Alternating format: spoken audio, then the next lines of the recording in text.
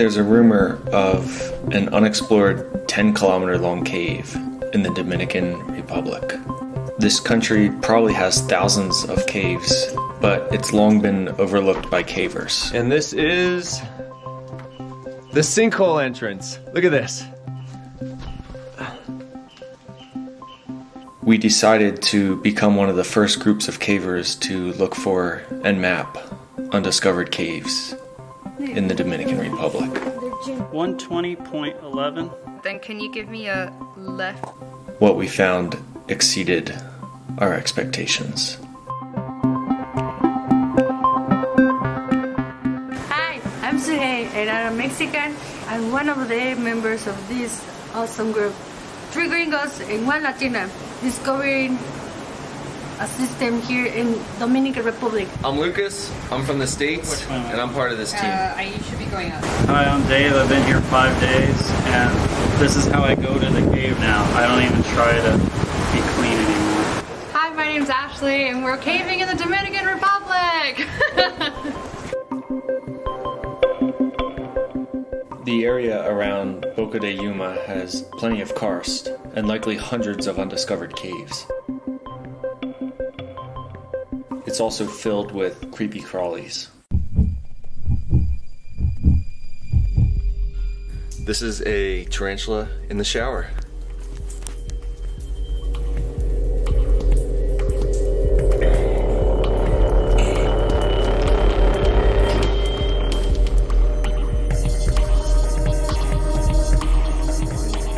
We had quite an adventure getting to our first cave.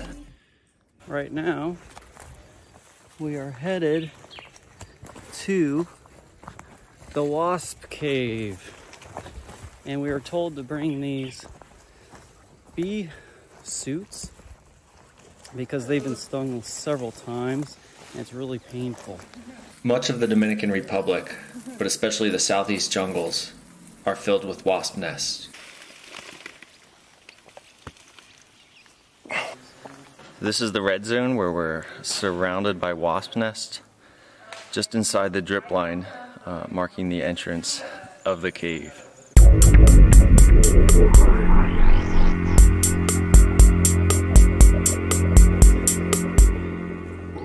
We have passed the gauntlet of wasps and bees to make it to the cave, which we have named, what have we named this cave? Wasp in Eye Cave. Wasp in Eye Cave, because Lucas got a wasp in the eye, but it didn't sting him.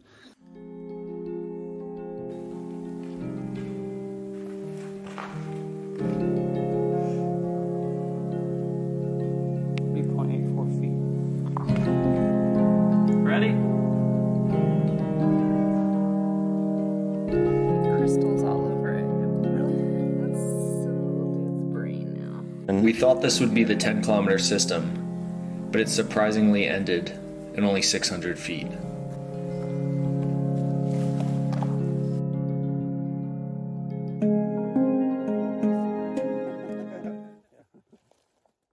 Continuing the search, we combed the jungle in bee suits and found other entrances. Alright, guys. Most ended quickly, but were still decorated. The passage here only continues for like 200 feet. It's all crawling, but it is so decorated. It is worth all of the sweating. Look at how beautiful this is.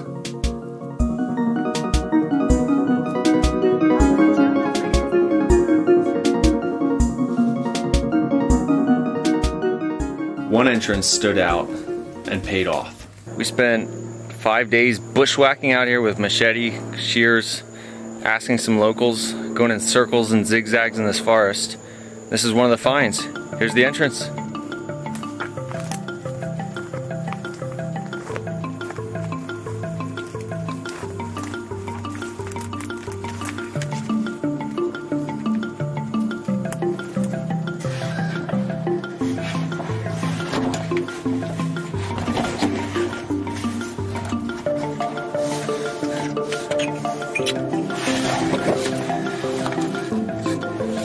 Yeah, I'm surprised you did this out here.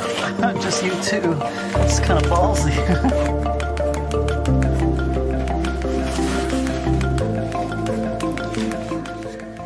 entrance is a tight squeeze that opened into an enormous chamber.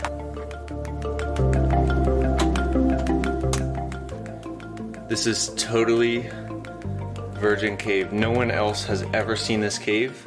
We just discovered it. This is what's inside.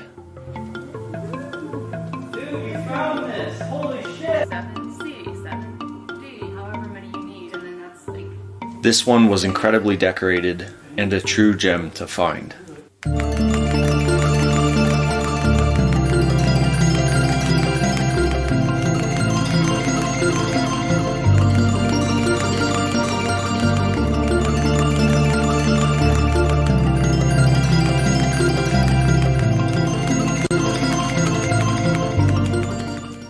Some of the gnarliest bacon we've seen. It's like 2 feet thick.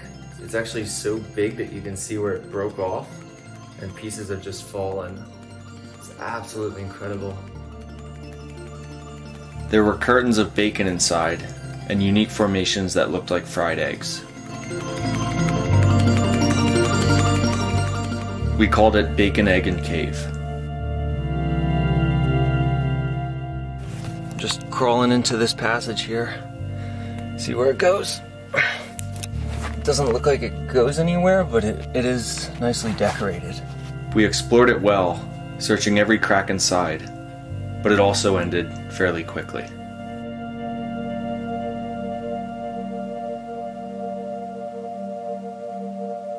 After a week of effort, we decided to refocus our efforts on a small hole we had overlooked earlier.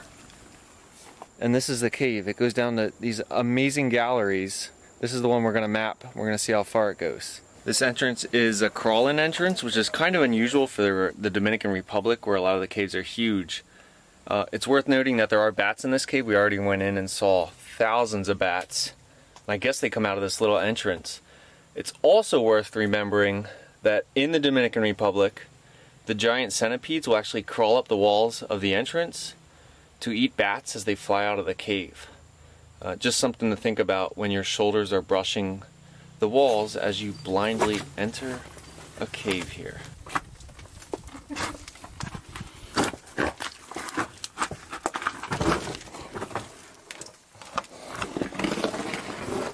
He just laughed. He didn't say, like, whoa, look at this! This cave quickly opened into a maze of large and small passages.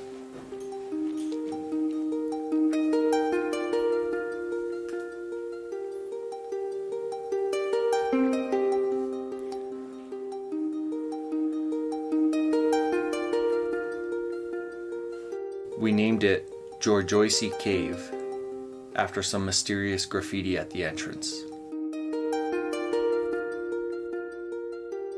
So we're in what we're calling the White Room in Georgioisi, and just looking at all of the cave pearls. It's pretty amazing.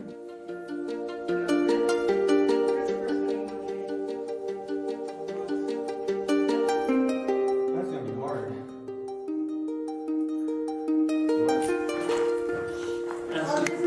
This is one we haven't seen before.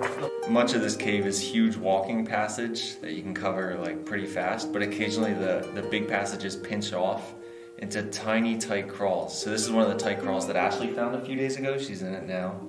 And this goes out to a huge sinkhole, I think the fifth entrance to the cave.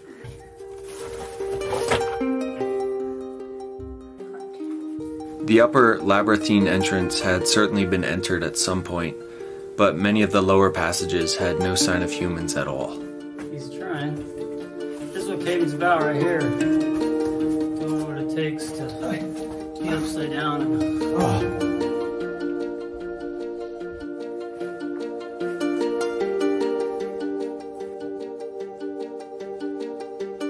Here we have a whip scorpion, also called whip spider or amblypigda, and it's eating one of its own kind. These things are almost a foot across, leg to leg. It's a horrific looking creature.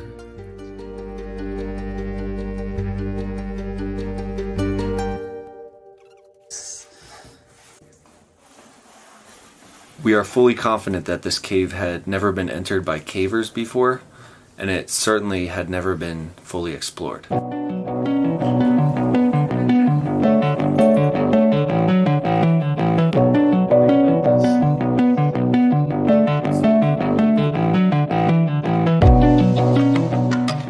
After 5 straight days of surveying and over 180 stations, we reached a lead that would require breaking formations to continue exploration.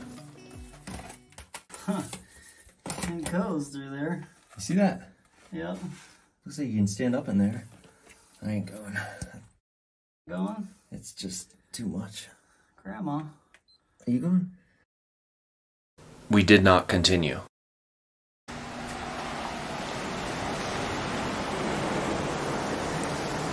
We put together our sketches at the end of the trip. It's not the best.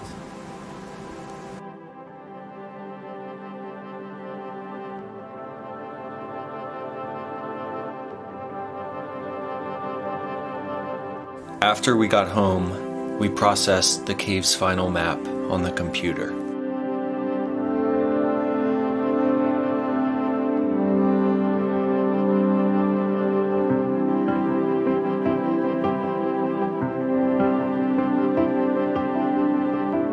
Our exploration efforts in the Dominican Republic are just beginning.